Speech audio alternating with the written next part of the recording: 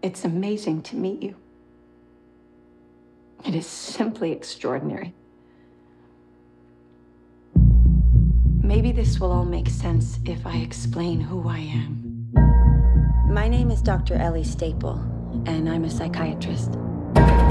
My work concerns a particular type of delusion of grandeur. It's a growing field. I specialize in those individuals who believe they are superheroes.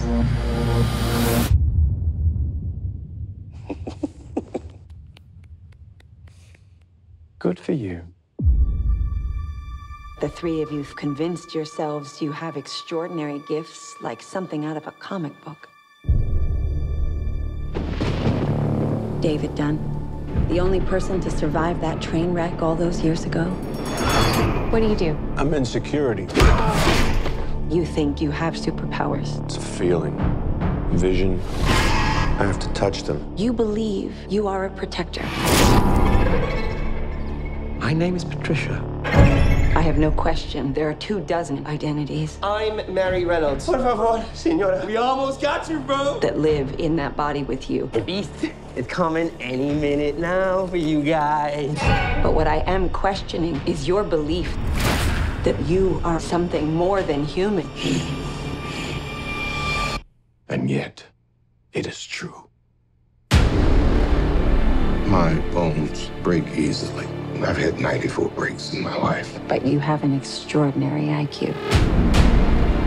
This is not a cartoon.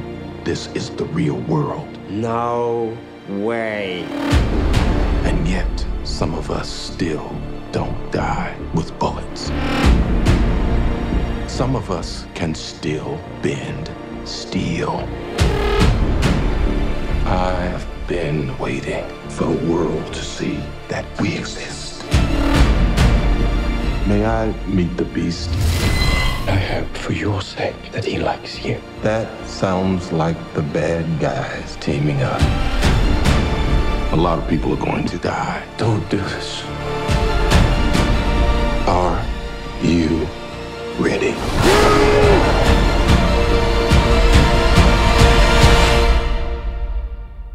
What do we call you, sir?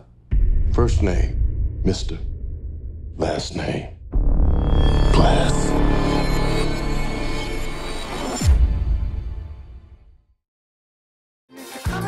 We must be on the right track, and I'm stepping up for sure.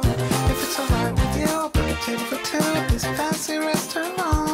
And if you still want me, I'll make sure to be the best you ever had. You thought